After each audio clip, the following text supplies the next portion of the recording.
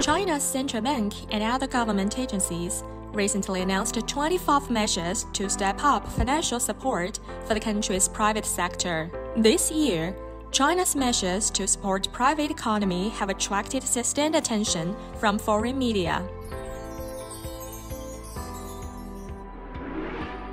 Reuters reported that China stepped up measures to strengthen financial support for private companies. Efforts should be made to unblock financial channels such as loans, bonds, and shares, said the People's Bank of China in a joint statement with 7 other government departments and regulators. According to an article in the Wall Street Journal, Chinese authorities rolled out a new set of measures to pump more financial resources to help the country's private sector, the latest effort by Beijing to revive business confidence.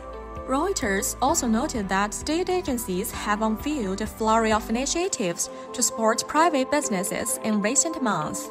Authorities vowed to make the sector bigger, better, and stronger in a bid to shore up an economic recovery. Bloomberg reported that China established a Private Economy Development Bureau under the National Development and Reform Commission. The article quoted Rebecca Lipson, vice chair of the American Chamber of Commerce in China, as stating that the American Chamber of Commerce in China also welcomed the move.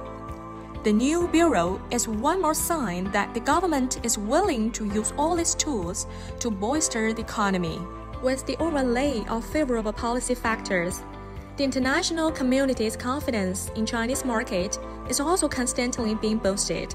Reuters published an article stating that despite the challenges, many firms still target China's giant market. The BBC stated that China wants growth, but not for the sake of it. This may be behind the recent boom in cutting-edge industries, such as semi-sectors, artificial intelligence, and green technology, all of which keep China globally competitive.